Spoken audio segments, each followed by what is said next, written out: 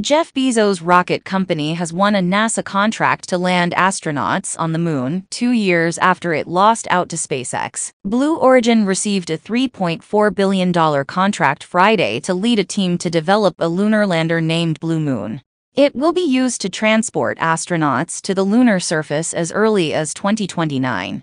Following a pair of crew landings by Elon Musk's SpaceX, NASA will get astronauts to lunar orbit using its own rockets and capsules, but wants private companies to take over from there. NASA Administrator Bill Nelson said the agency wants different landing options, as it seeks a return to the moon more than a half-century after the end of the Apollo moonshots. Blue Origin is kicking in billions of dollars on top of the NASA contract to help establish a permanent presence on the moon. "We have a lot to do before we successfully land and return astronauts," said John Caluris, a Blue Origin vice president. 2 years ago, Blue Origin sued after NASA awarded SpaceX the contract for the first lunar landing. A federal judge upheld the space agency's decision.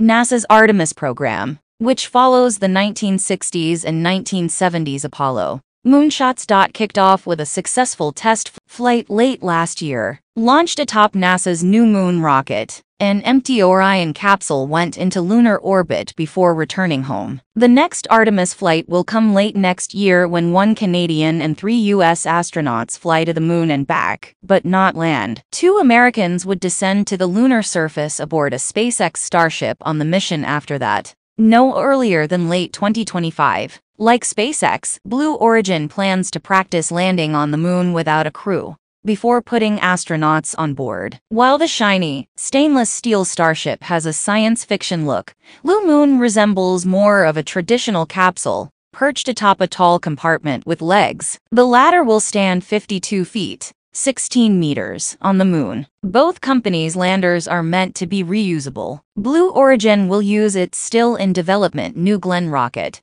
to launch its lunar missions from Cape Canaveral. Starship, the world's largest rocket, made its debut last month from South Texas. The test flight ended in an explosive fireball a few minutes into flight. Blue Origin's team includes 5 partners: Lockheed Martin, Boeing, Draper, Astrobotic Technology, and Honeybee Robotics. Only one other bid was submitted for the contract competition. According to NASA, sending astronauts to Mars by 2040 is an audacious goal. But NASA is trying anyway. Astronauts may orbit Mars by 2033, but setting foot on the red planet by the end of next decade would be an aggressive and audacious goal. According to NASA officials, to make the 6-month flight to Mars and land by 2040, humans would have to leave Earth in 2039.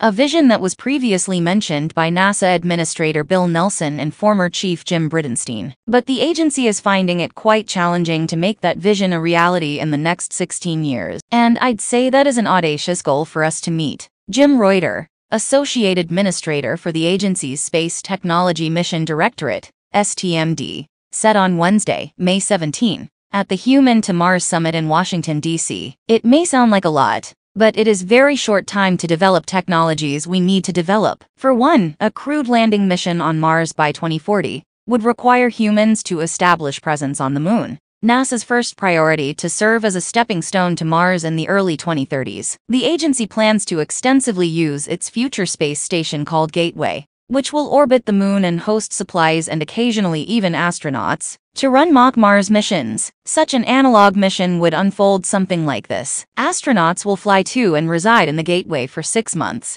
akin to a one-way trip to Mars, spend 30 days on the moon to simulate working on the red planet, and return to the Gateway for another 6 months to mimic the journey back home. The closest we've gotten to such test missions on Earth is the high seas habitat in Hawaii, where astronauts pretend to be on Mars, including dealing with a 20-minute communication delay. However, the Hawaiian habitat does not replicate Martian gravity, which is 38% lower than Earth's. So NASA officials plan to use the moon-orbiting Gateway, which will be the first such outpost outside of low Earth orbit, to test how humans respond to low-gravity conditions. So, what are your thoughts? NASA can achieve this goal by 2040? Tell us in the comments. Also, don't forget to like and subscribe. See you soon with the next video. Thank you so much for watching.